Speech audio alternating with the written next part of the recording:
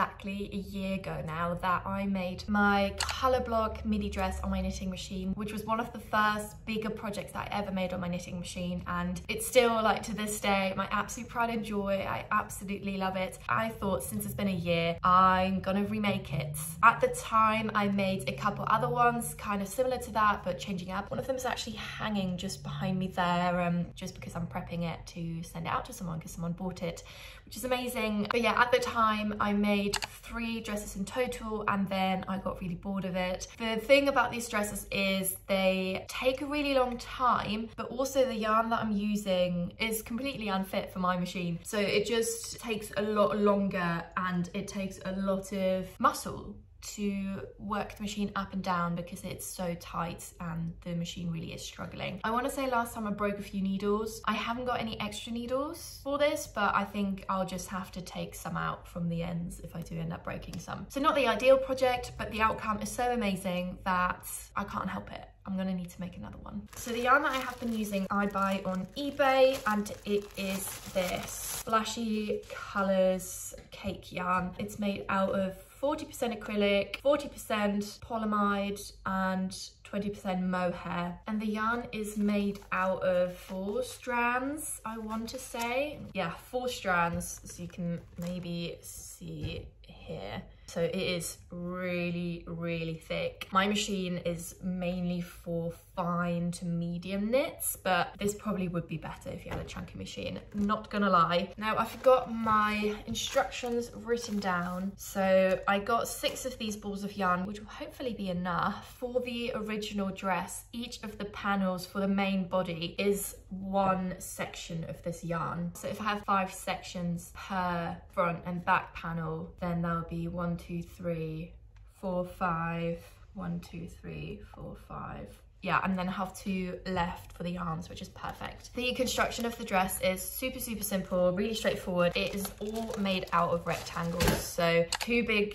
long rectangles for the front and the back, and then 2 smaller ones for the arms. So yeah, not really much I can say about that. I have mocked up a little bit of a design just because I won't be using the white in this. So I'm just doing 3 colours, which is obviously slightly different to the ones I've done before. So I'm gonna do blue, green, pink, and then the arm's gonna start with blue. I do still want to make it into a colour block design. So I've kind of just given like a bit of a side view so I could place exactly which colours I want to sit opposite so the colour blocking makes sense. So this is how the side view is gonna look. So one side's gonna start with the blue at the bottom, and then one side's going to start with the green at the bottom, and then the dress can be worn either way, which I think is quite nice to have that flexibility. I just now need to calculate how many rows of each colour I need to knit in order for it to be even. So I know that for this size of the dress, for this length, which is kind of midi, I'm gonna need to knit a total of 355 rows, and because I have 6 stripes, I'm just gonna divide the 355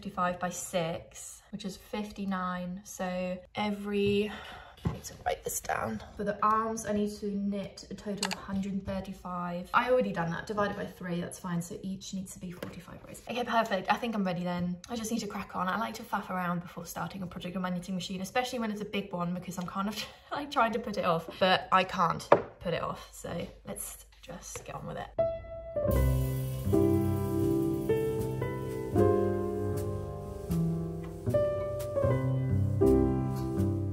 Cast on. I'm on the highest tension that is possible on my machine, and I'm ready to do the first row, which is always the scariest. So let's do it together.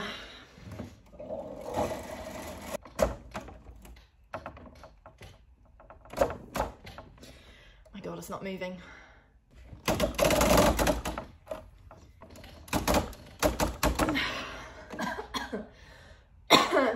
I don't remember this being so hard. Do not do this with your machine. This is a terrible, terrible thing to show you because you should not be straining your machine like this. Okay, that was crazy. I think I'd probably cast it on a bit too tight, but yeah, I'm scared to do the second row now. Before I do that, I'm just gonna cast on my weights. So I'll pop this on, and then I have 4 of these weights. So I'm gonna put 2 on the metal rail and then 2 just on the outer edge to make sure that nothing gets loose. God, I'm so scared. I do have one needle that always gets stuck. I should really get it changed out and kind of just pull it. Okay, second row was a lot smoother, but I am worried that I have messed up 2 of my needles because they got stuck. Which, to be honest, like I said, I expected that to happen, so.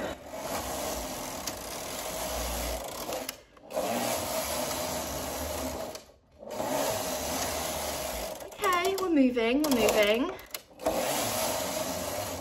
I have always said when you're working on a knitting machine and you're working on a project where you have to make a lot of rows, like in my case, I'm gonna need 355 rows just for the front panel. I always say put on some loud music because there's just something about the grinding of the knitting machine. If you hear that repetitively, then you go insane. So I'm gonna do that and crack on with my front panel. Alexa, play C-Mat. Playing songs by C-Mat from Ryan's Spotify.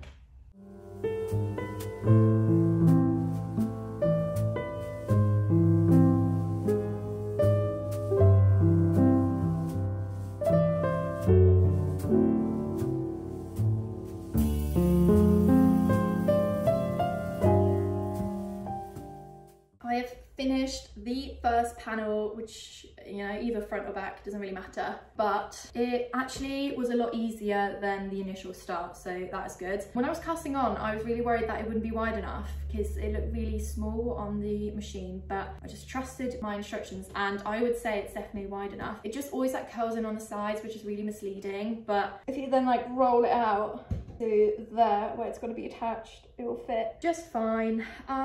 So yeah, that turned out pretty good. The colours look so good.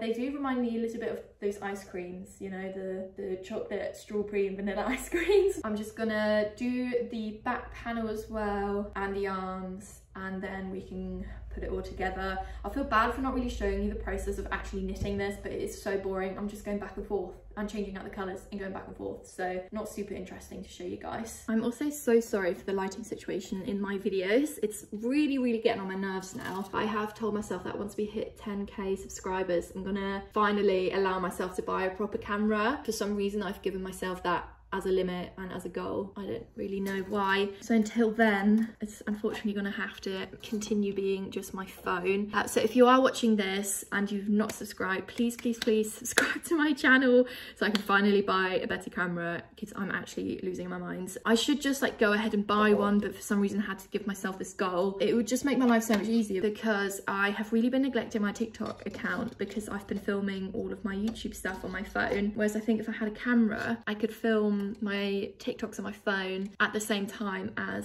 my YouTube videos, so it would be so much easier to maintain both platforms.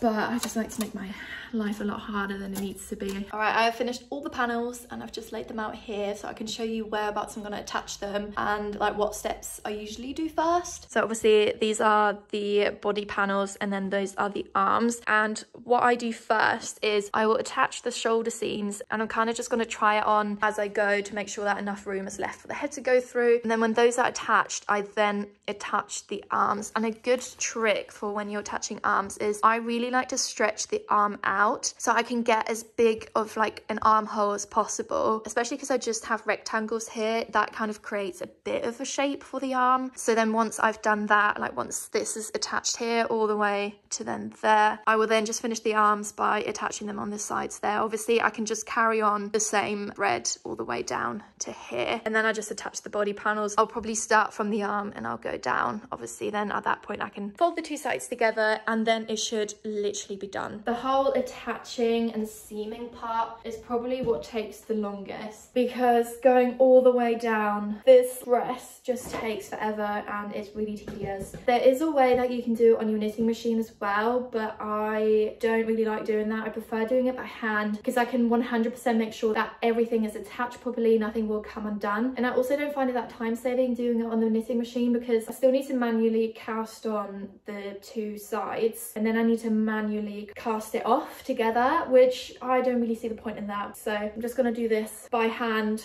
which will probably take like 3 or 4 hours.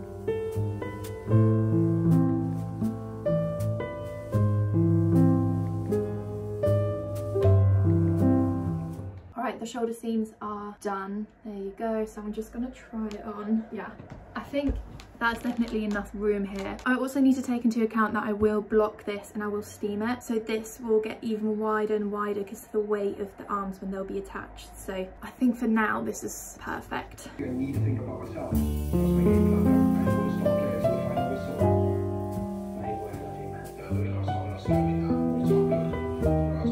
The arms are all finished now as well, so let's give it another try on. There's like a lot of room under here, which is perfect. So now we just need to attach the sides, which is going to take the longest, but it is already looking so cute. I can't wait to see how the side looks, like the colour block design. I think that will look really nice when it comes together. But yeah, almost done. The sides of the dress are done as well. I now just need to sew in all the loose ends and then I'm finished.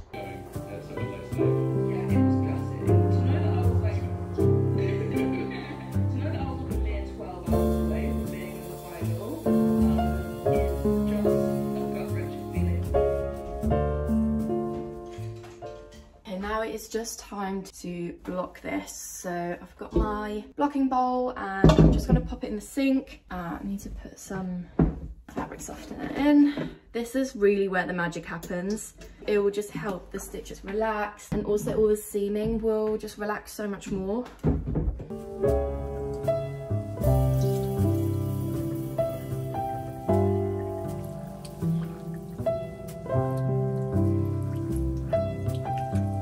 Alexa, set a timer for 30 minutes. 30 minutes, starting now. Now you can obviously dry your finished piece after you've blocked it using towels and kind of like getting rid of the water that way, but I'm too lazy to do that, and instead I put mine on the spinning cycle in my washing machine. I'll show you what settings I put it on.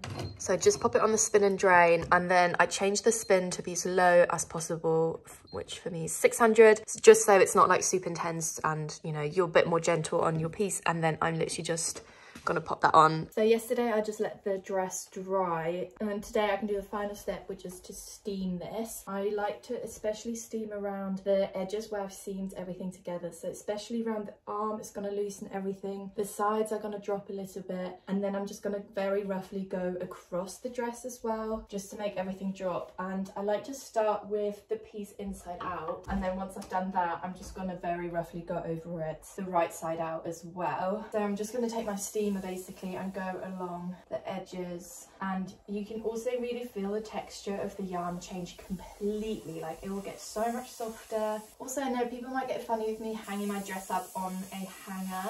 I know it can sometimes leave some indents into the dress itself. I've never really had that big of an issue with it, which is why it's still on a hanger, but obviously just be aware that the way that you're steaming and blocking your pieces is often how it will dry as well.